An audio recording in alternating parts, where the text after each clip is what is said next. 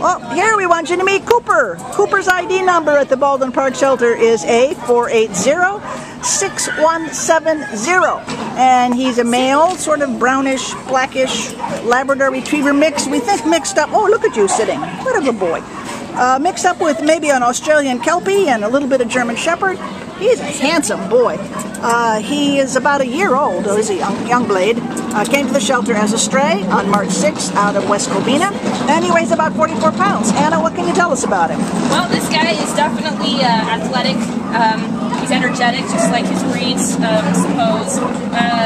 He's been very eager to get out of his kennel and walk around and run around. He's got some good energy on him. He's going to be excellent for someone looking for an exercise partner or someone to go on hikes with or go to the beach with.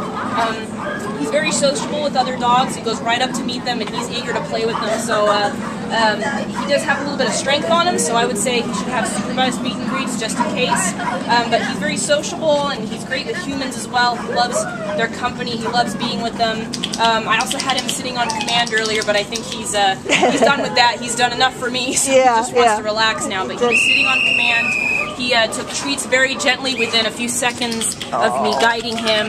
He's very intelligent, so he's just going to be a great dog for learning new tricks and having basic training skills. He's just excellent. Well, he's available for you now. He's a wonderful boy. This is Cooper.